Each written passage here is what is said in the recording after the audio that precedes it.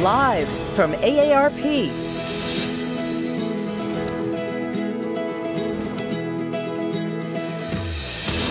Embrace your health, beauty, and sex life during menopause. With your hosts, Barbara Hannah Grufferman and Dr. Margaret Nachtigall.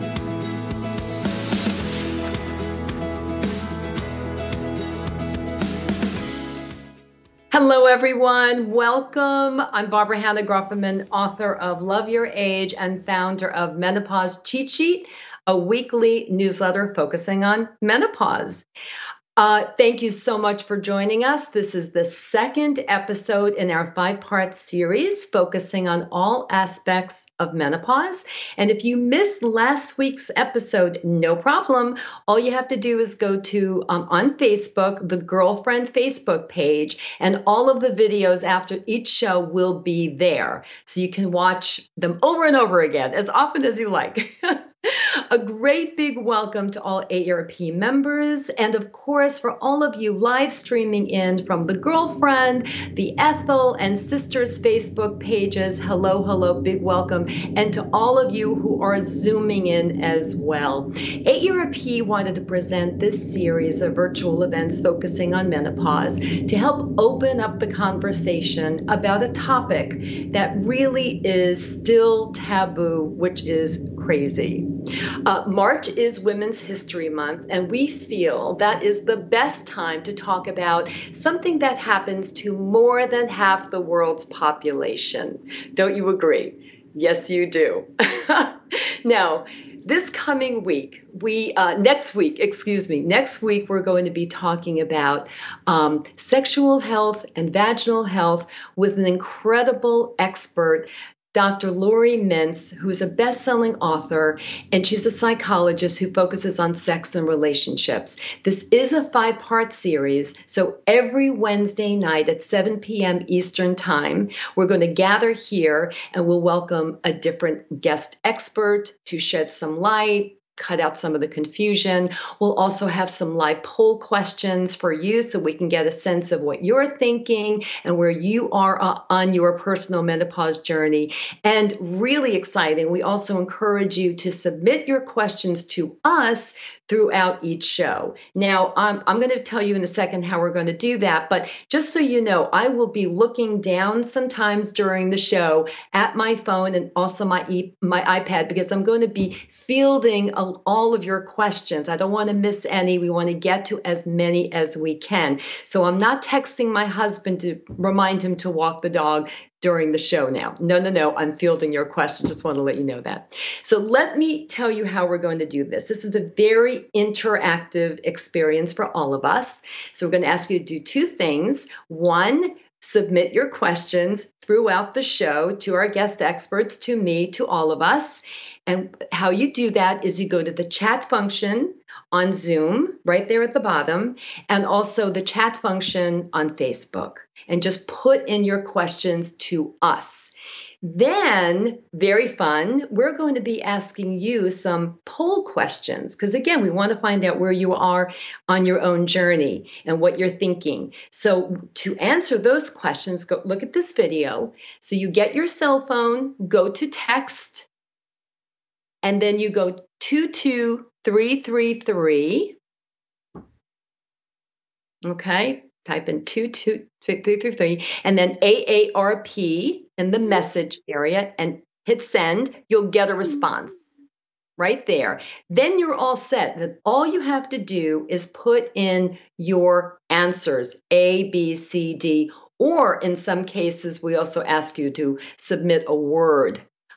So just do that once and you won't have to do it again, but I will remind you throughout. So questions to us in your chat function, and participating in the polls, you pick up your phone and you text to us 22333 AARP, and then the rest is magic. Now, let's do a little test, shall we, to make sure that we all know what we're doing and make sure I know what I'm doing with the poll questions. And this one's pretty easy. So get out your phones and go ahead and do 22333, do all of that, and please submit your answers to what is your age range. A is 18 to 25, B is 26 to 35, C is 36 to 45, D is 45 to 65, and E is 66 and over. So now while you're putting in your answers to that poll question, I would love to introduce my co-host, who is going to be with me every Wednesday night to welcome our guest experts and shed some more light on menopause and everything having to do with menopause. Dr. Margaret Nachtigall is a reproductive endocrinologist, and she's also a clinical associate professor in the Division of OBGYN, Department of Reproductive Endocrinologist at NYU Langone Health in New York City. And she's been in practice for over 25 years. And I think I've known her for most of those 25 years. And I also work very closely with her because she's the medical director of Menopause Cheat Sheet. Dr. Margaret, welcome. Hi, Barbara.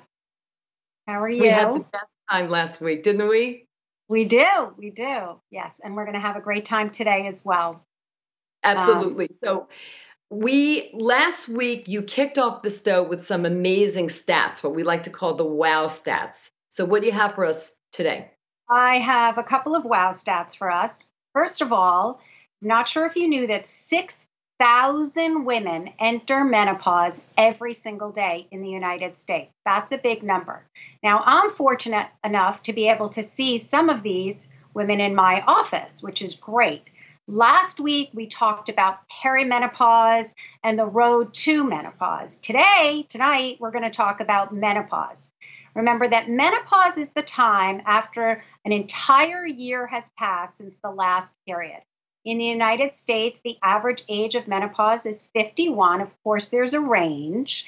And in worldwide, by the year 2025, 1.1 billion women will be postmenopausal.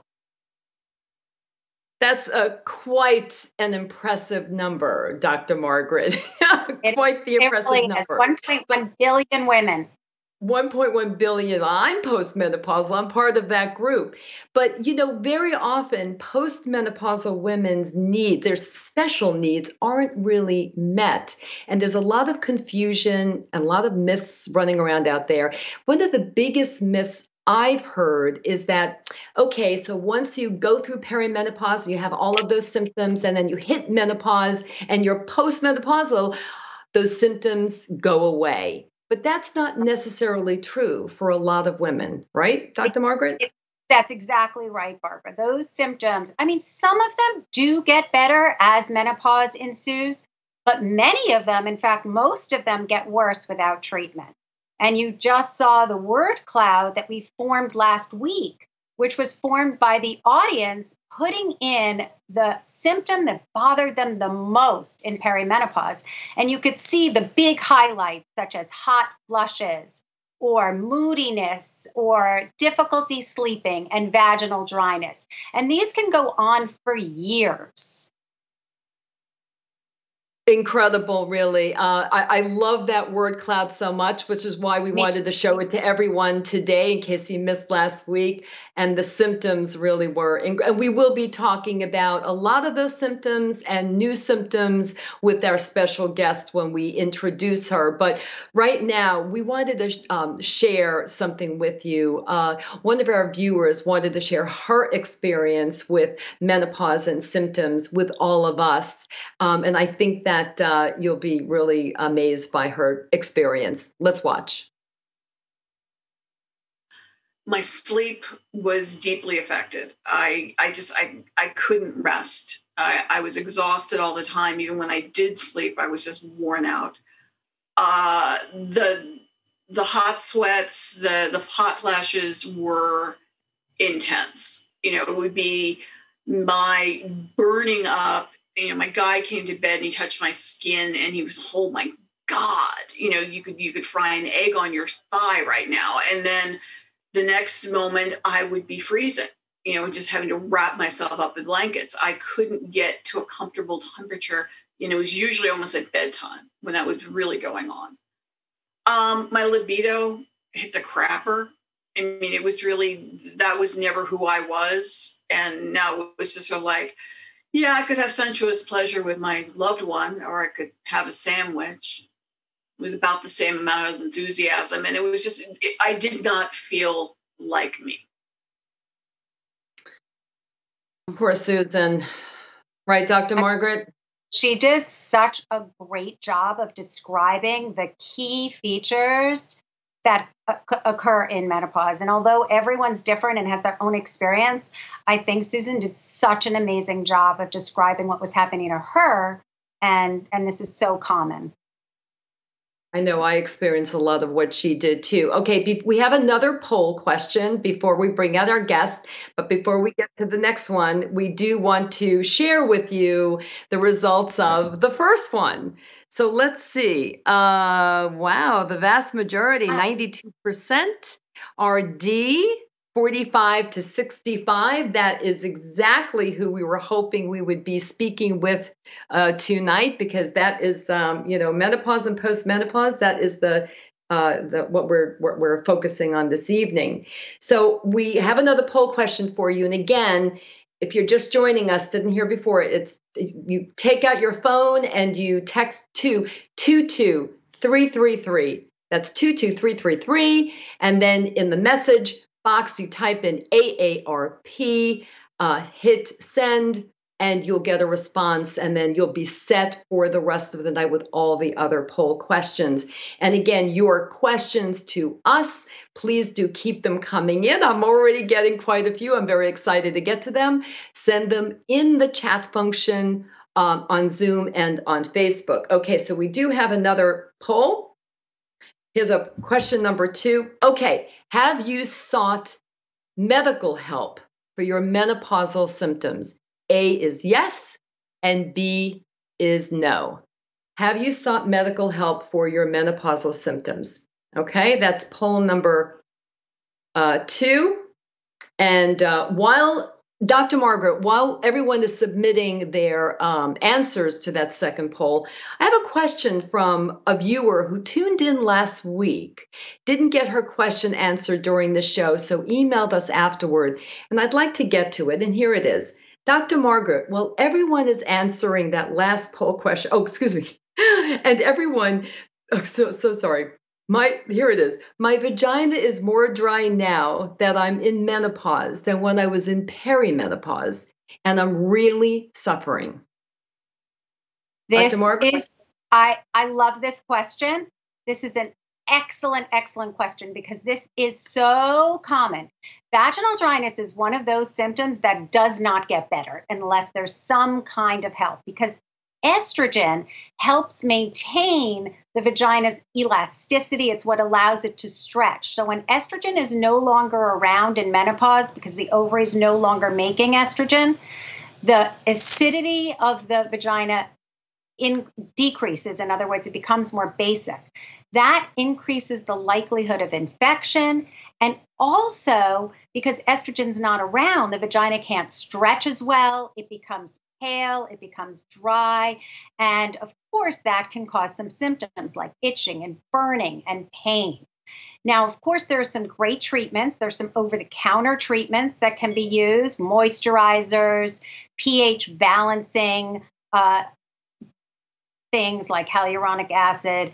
And then also there are hormonal options, DHEA, vaginal estrogen. We can talk about all of these, and actually we will talk about those next week. But the key thing here is vaginal dryness is something that can be helped. And I would absolutely encourage people that are having this to go seek help with their healthcare provider, their physician, really ask about it.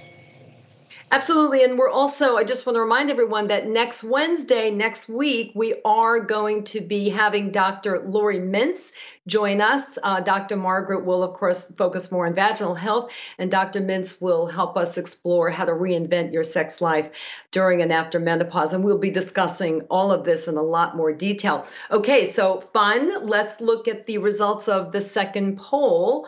Have you sought medical help for your menopause symptoms? So the majority say no.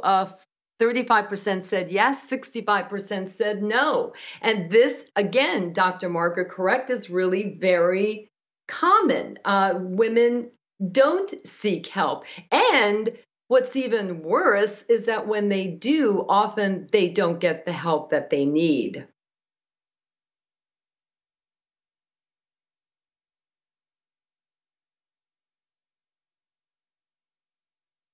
Okay, so go back to your phones, everyone, because we're going to do another word cloud, another poll question, which is a word cloud now. So go to 22333.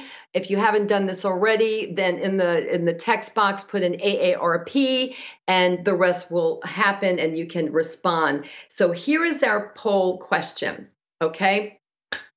What do you believe is the number one greatest health risk to postmenopausal women? What do you believe it is? Just one word would be great. And what's going to happen is we'll see all the words that everyone submits. So while you're submitting your answers, let's bring out our special guest so we can continue the discussion and get to as many questions as we can.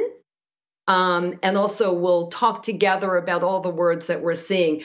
Dr. Gloria Richard-Davis, you have an amazing CV, which I'm going to have to read. I don't want to miss anything because it's so incredible. Dr. Gloria Richard-Davis is the Executive Director, Division of Diversity, Equity, and Inclusion, and Professor, Department of Obstetrics and Gynecology, and Division Director, Reproductive Endocrinology and Infertility at the University of Arkansas for Medical Sciences in Little Rock, Arkansas.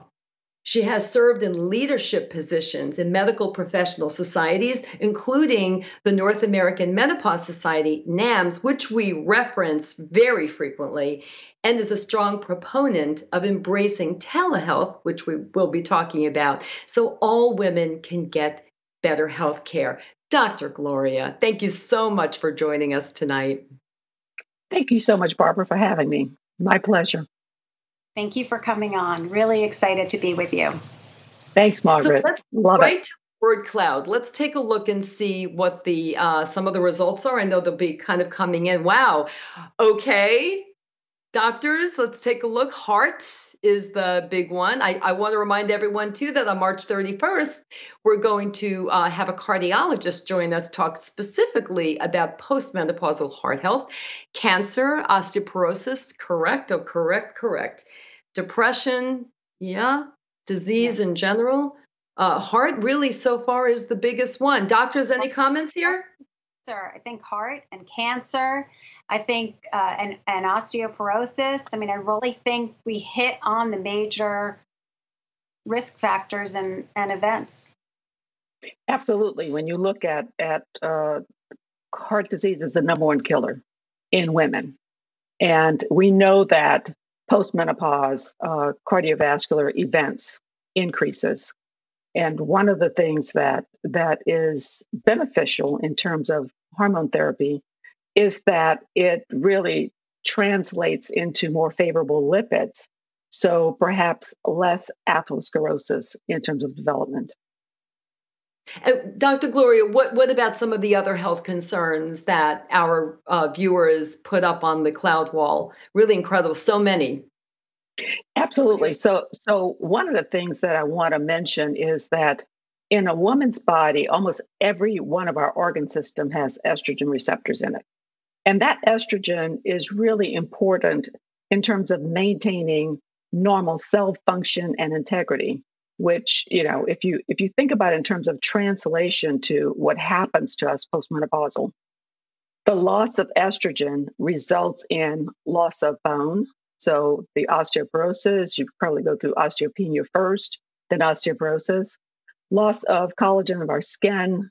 And as I mentioned, in terms of heart disease, is that our lipid profiles oftentimes flip. Instead of having elevated good cholesterol like HDL, we have less HDL and more LDL, the bad cholesterol. So those are some of the key things that we see in terms of long-term health issues with menopause. Dr. Gloria, I actually have so many questions from the audience. I'm thrilled about that. This one is to you, Dr. Gloria. It's from Cynthia.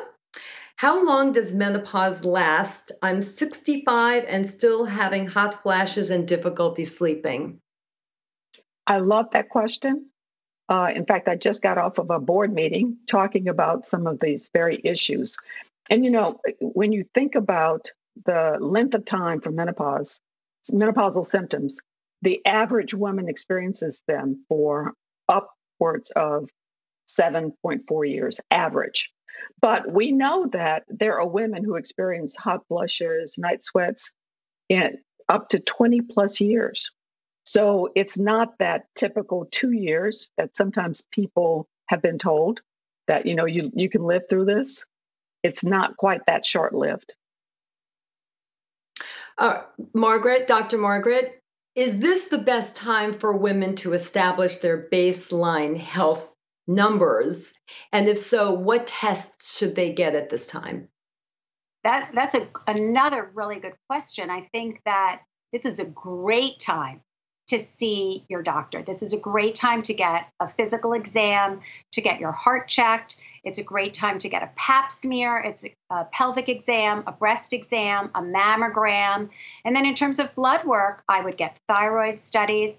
Many people also can get their cholesterol done at the same time, which is really good to know where you're starting.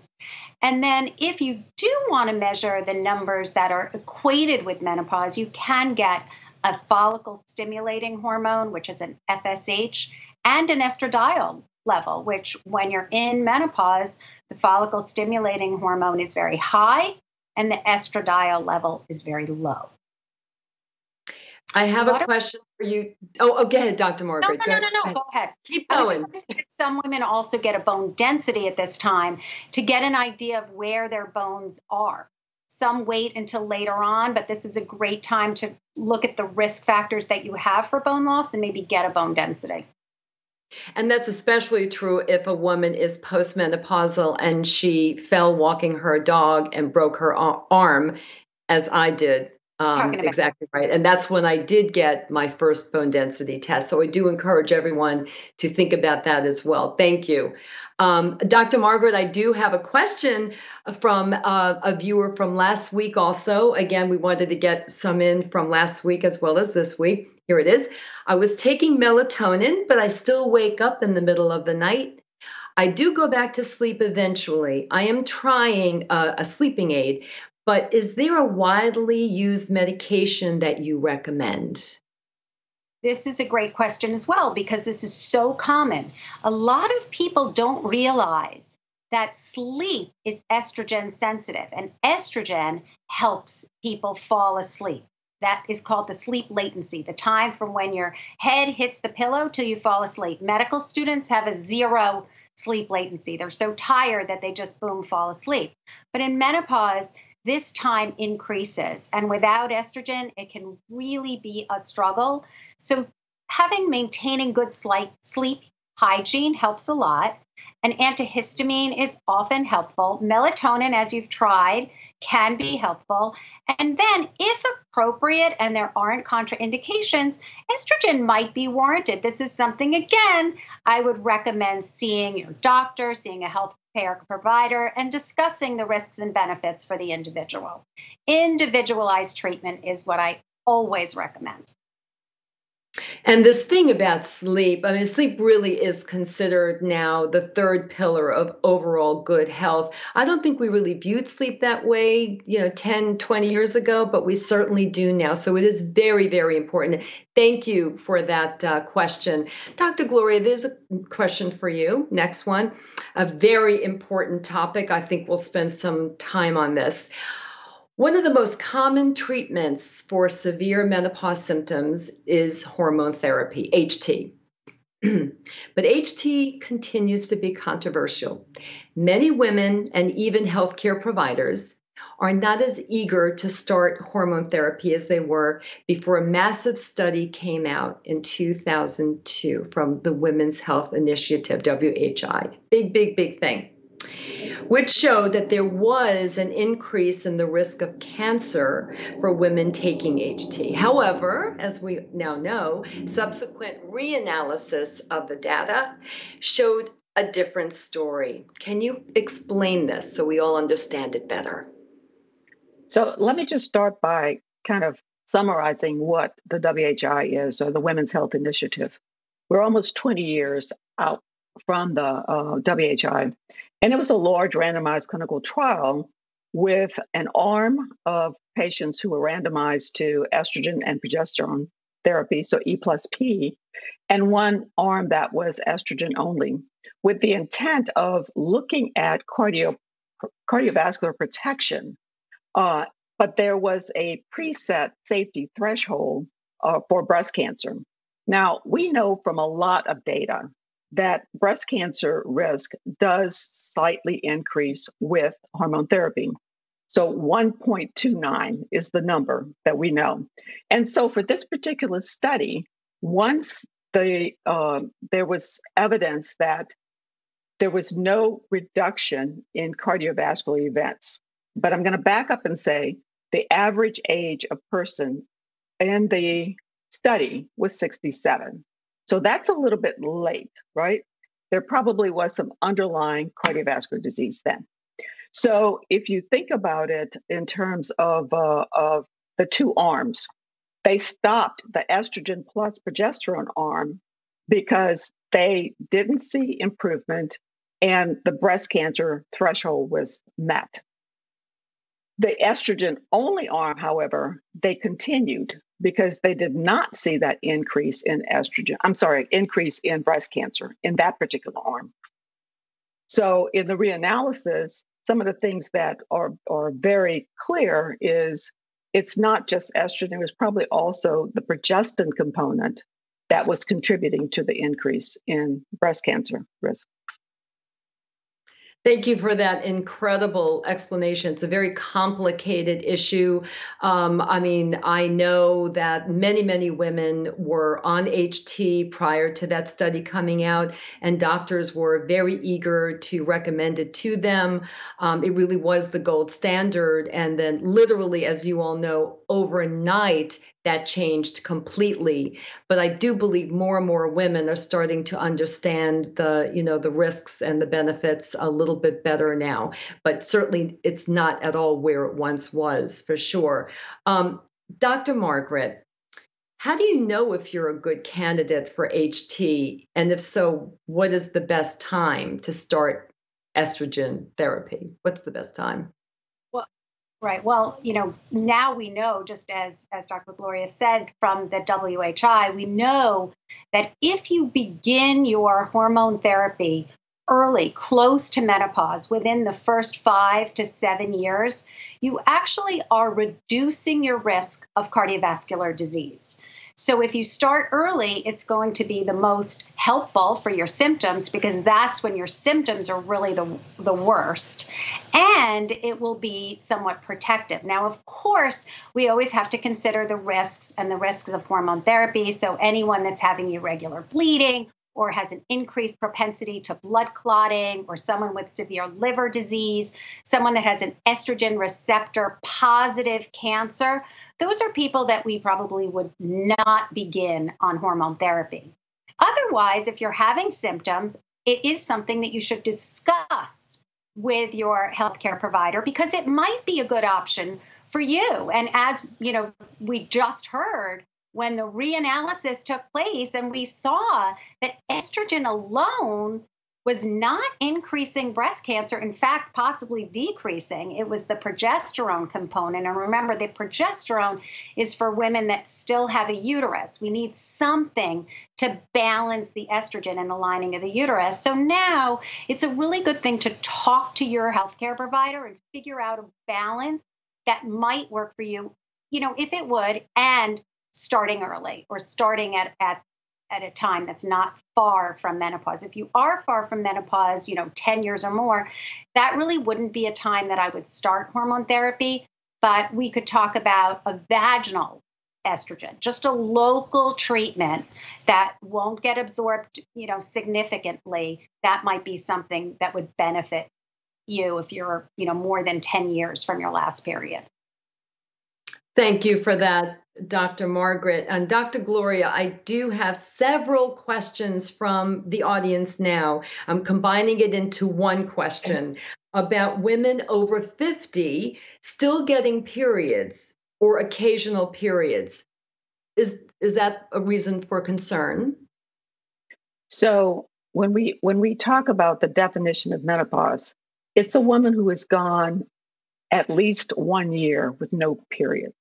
So if you've truly gone through menopause, you should not have further bleeding.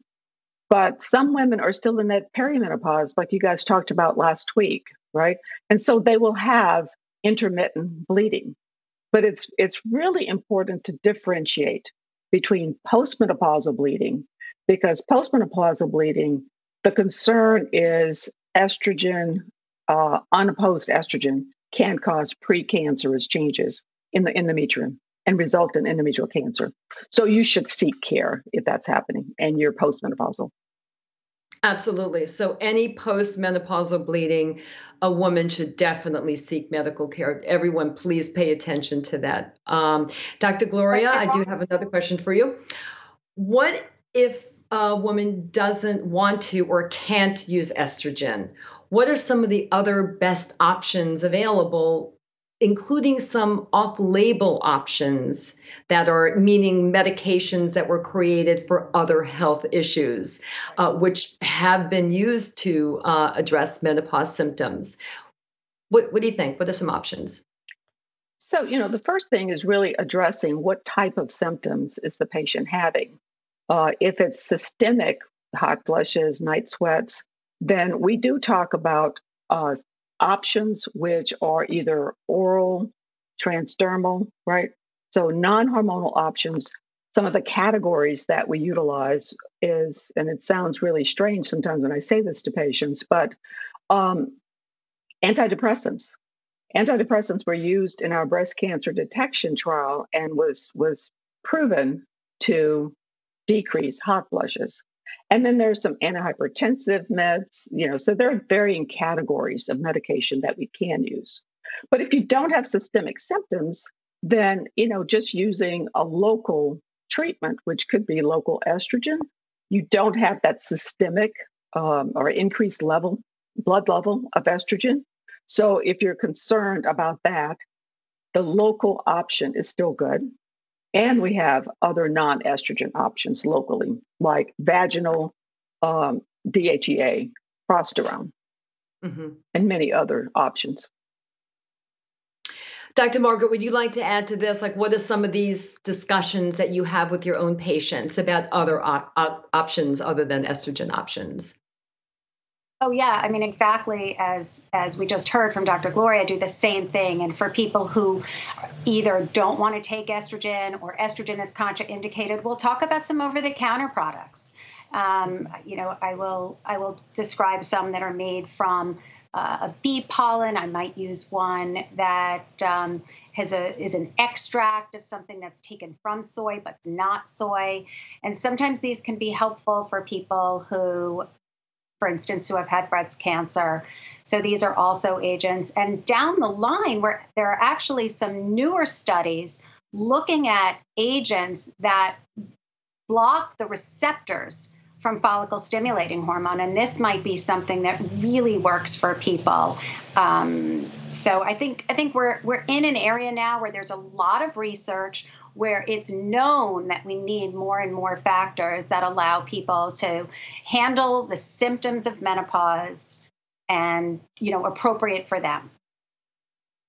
Great. Dr. Gloria, I have a question that came in again from someone who tuned in last week. I'd love to get to her question. Here it is. Is low-dose estrogen a safe treatment for vaginal dryness for women who had estrogen-positive breast cancer? Thank you. So great question. And I see a lot of these patients because, in fact, I work with our medical oncologist, and he refers a lot of his breast cancer survivors to me. There is or has been a lot of controversy around what is acceptable use of vaginal estrogen. And as I mentioned earlier, the vaginal preparations that we have are very low dose. It doesn't really get into the blood system to an extent that we worry about it increasing the risk of breast cancer. So most of the medical oncologists are okay with it, with women using that preparation. The other option would be to consider things like vaginal DHEA, which is non-estrogen, but it still improves the vaginal mucosa, just like estrogen would. And then non-hormonal would be things like not vaginal lubricants, but vaginal moisturizers, which also helps to maintain the vaginal mucosa.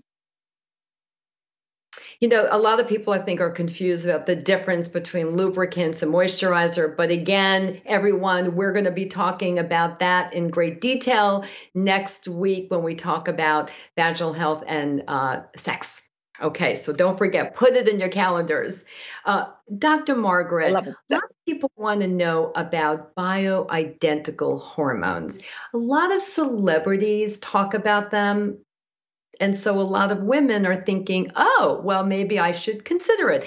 Take us through this. What are they? Thank you. Well, bioidentical hormones are not FDA approved. They're not controlled, and there's no way that we can be 100% sure what is inside of them. Now, traditional pharmaceutically made hormone therapy is FDA approved, and it actually comes in so many different doses and delivery systems that usually we can work with a patient to meet their treatment goals by adjusting the dose of the medication, or perhaps changing the delivery system. If one by mouth isn't working, we could use a patch or a cream or a gel, or as Dr. Gloria is saying, we could use vaginal instead of systemic. So we can actually tailor the treatment to the individual by using FDA-regulated, safety-controlled products. Dr. Gloria, thank you, Dr. Margaret. Dr. Gloria, let's shift gears a little bit. And by the way, I want to remind everyone to please keep sending your questions. I am looking down sometimes, again, not being rude or texting anyone. I'm reading your questions and scrolling through the very many that are coming in. Keep them coming in the chat function. Thank you. Dr. Gloria, we know that there are cultural and racial differences with how women experience menopause. I mean, look, we all experience menopause differently. That we've established. It's universal, but it's personal, I like to say. But talk us through this. What are some of those racial and cultural differences that women experience? So there was a study of women across the nation, SWAN, that really helped us to understand and identify the difference in different race and ethnicity, and how different women do experience menopause differently. And I think some of the key things that came out of that is that Black women actually experience more intense, frequent hot flushes than Caucasian, and for longer periods of time. Whereas our Asian women tend to have less symptoms. So it's important to note those differences. And I make that distinction specifically because many of our Black patients believe that it's short-lived, it's going to go away, and they are just going to live through it. But they probably have worse symptoms than anyone else. And so I don't want them to minimize their symptoms.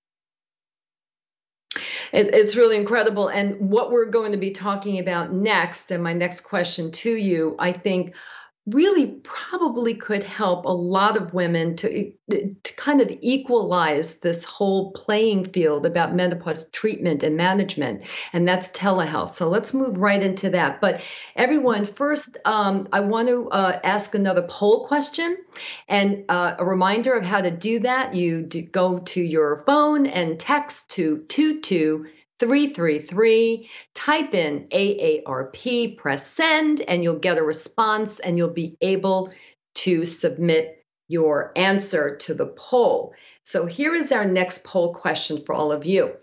Have you had a telehealth visit with a healthcare provider in the last 12 months? A is yes, and B is no. Now, we all know what's been going on the last 12 months, and many of us have actually seen our doctors through telehealth system. And clearly it is booming. So is that a good thing? Is that a bad thing? What are the pros? What are the cons? So we do want to talk with Dr. Gloria about that, because this is a passion of hers, and she's also quite the expert in it. So while you're all giving us your answers about whether you have seen a doctor during the last 12 months via telehealth, Dr. Gloria, let's talk about it. Okay, so the current thinking is that telehealth helps increase healthcare value, affordability, because virtual care technology saves patients time and money, reduces patient transfers, emergency department and urgent care visits. This is important, I think, especially for the elderly. In addition, telehealth helps address physician burnout, which is an issue, by reducing clinicians' drive times and allowing more time for patients. I took all of that from an article that I read, and I thought, this kind of sums it up. Please, we know it's been embraced during the pandemic. Give us your views on telehealth and how you think it will or won't help women get better health care. So all of the things that you said is absolutely correct about telehealth. There are lots of benefits to it. And if we think about, we've been operating in this pandemic. Prior to the pandemic, telehealth existed, but we didn't see as many visits as we do now. It just really has exploded since the pandemic because, one, it's safer to see your physician via telehealth if you don't have to go in. The other thing is that the reimbursement for telehealth because of COVID has been more broadly accepted. So that has helped also to fuel the use of it. And when you think about some of the care that we provide, a lot of it is conversations, is history taking. It's not necessarily having to do a physical exam. So there are lots of conditions or concerns that patients have that can be addressed via telehealth, even if even if you're outside of a typical broadband area, your phone, right? Your telephone, almost everyone has a smart device nowadays, right? So it's easy to connect with your provider that way.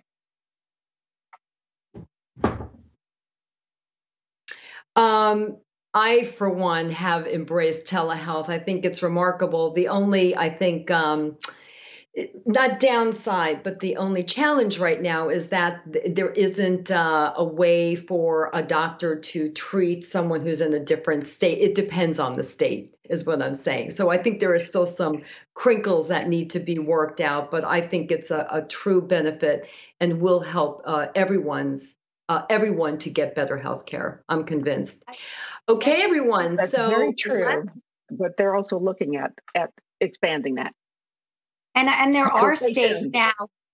There are many states that you are allowed to deliver telehealth care.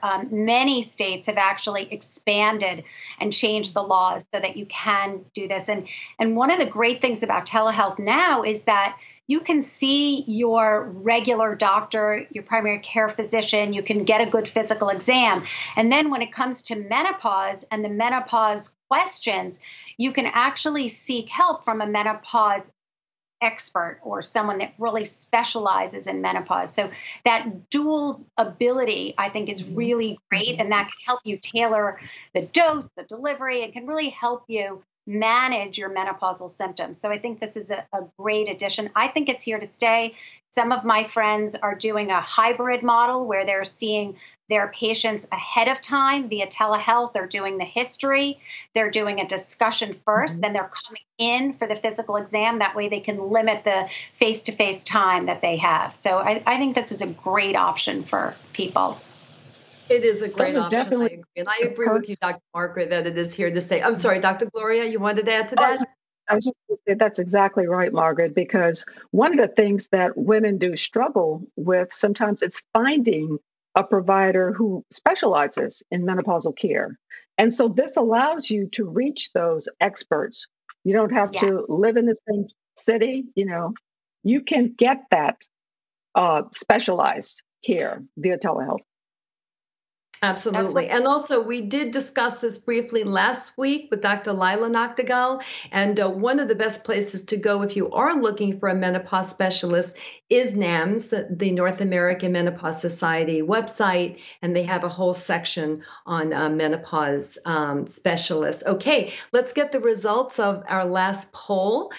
Did you or did you not have a telehealth? Let's see. A little more said yes, but pretty evenly split, 52%, 48%. Okay. So we don't have time to ask all of you who said no, but I am very curious myself as to whether you said no because you don't want anything to do with it or it just didn't happen. So we'll see. I thought there would be more. I have to say, I thought it was going to be about 80%. Yes.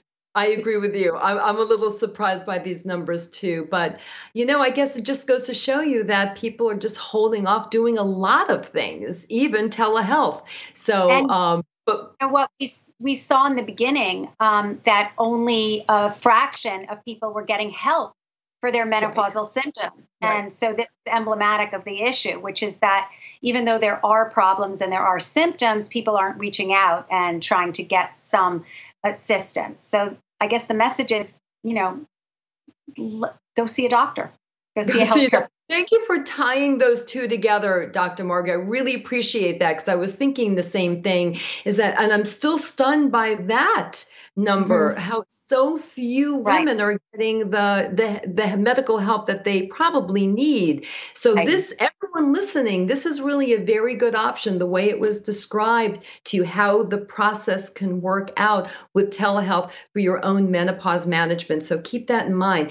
Okay, everyone. So we have a lot of questions to ask from all of you, and keep them coming in. Remember the chat function at the bottom on Facebook and on Zoom. Keep them coming in. We're going to try to get to some more. But first, AARP wants to share with you some e-newsletters that they've created that really speak to all women like you. Take a look. The Girlfriend champions female friendship, especially as we age, and is a community of mostly Gen X women.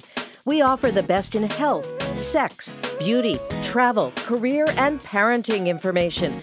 The Girlfriend also offers an active online book club as well as regular live events. Go to thegirlfriend.com.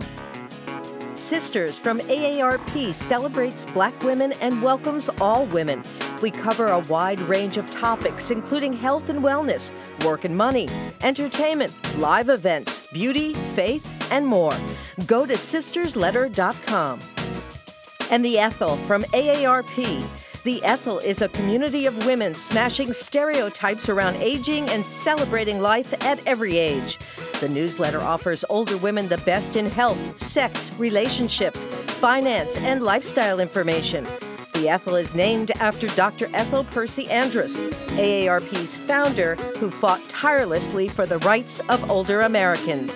Go to aarpethel.com. Subscribing is free and easy. Check them out now. Okay, everyone, we have a lot of questions to get to, and that's what we're going to do now. This one is from Jody. Thank you, Jody. Do we know, it's a great question, do we know why some women suffer symptoms so much more than others? Why is that? Dr. Margaret, let's start with you. Well, I think it comes down to the fact that we know that just as Dr. Gloria said, there are estrogen receptors almost everywhere in the body. And different people have different receptors. And so when estrogen levels plummet and there's no estrogen around, some women, if they have a lot of receptors, might see that and their bodies react by extreme symptoms, whereas others may have fewer receptors, and so they may not respond in the same way. So I think there's a great level. There's also how gradual someone went in.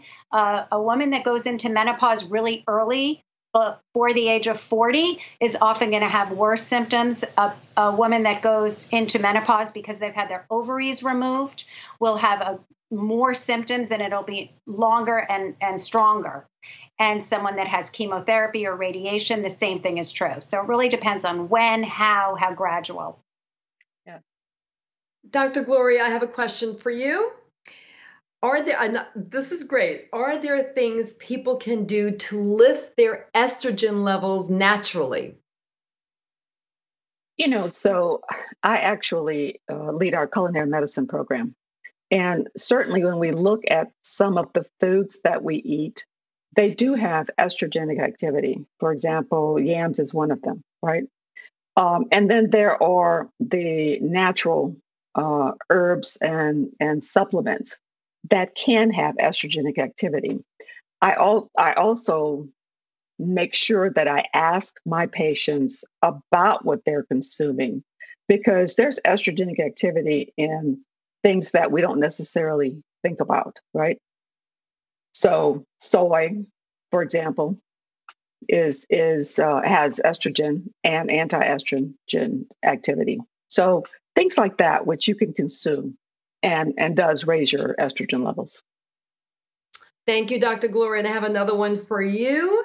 What about Hispanic women? Where do they fit into the spectrum when it comes to symptoms? So Hispanic women, like Black women, also tend to have more frequent, intense hot flushes. So they kind of go parallel, right? The Caucasian women falls in the middle. Asians experience less Caucasian, and then you have Black and Hispanic women who experience menopausal symptoms the most. Mm-hmm.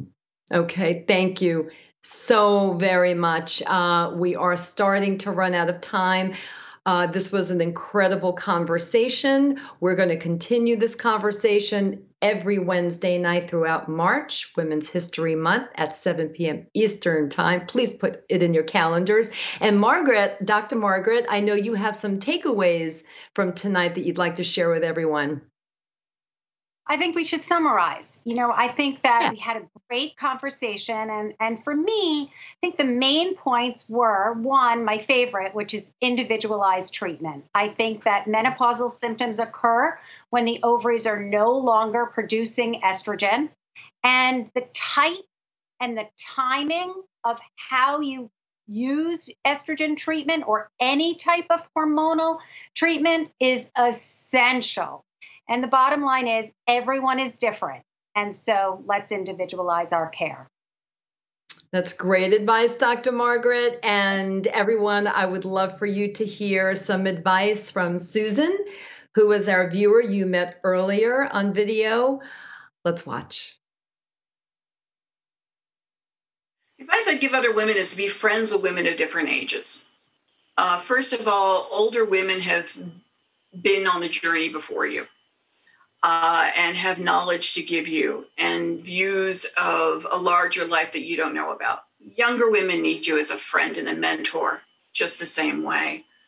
I think, I don't want to get political, but I think one of the things that we've learned this year is if you stay in your own little bubble, in your own little reality, you're only going to get mirrored back the same information.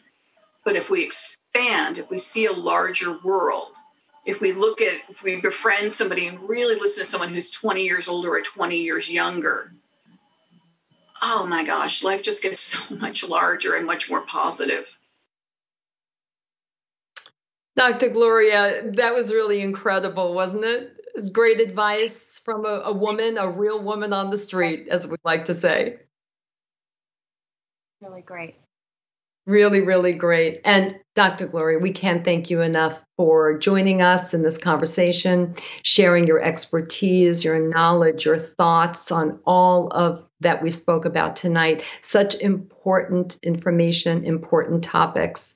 And really, as Dr. Margaret pointed out, the main thing is we want women to be open, to feel more open about menopause, talking with their healthcare providers, their partners, their families, their children, their coworkers, their bosses, everyone. And that's the point of this virtual series that AARP is presenting. So again, Dr. Gloria, thank you so very much.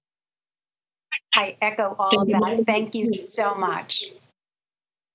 Thank you. Thank you.